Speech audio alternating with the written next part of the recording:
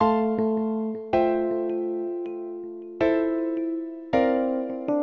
me, it's an honour to have the park, this park named after him, and a photo up on the board there to let the people know who the park was actually named after.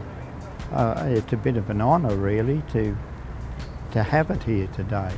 It's been Cathro Park, well, as long as I can remember, yeah. It's never had a name on it, because before you'd talk to somebody about Cathro Park and they would look at you as though you were from outer space or something, but to have a name on it now, that was one thing I asked for at the meeting before they even started. Could we please get a name on it?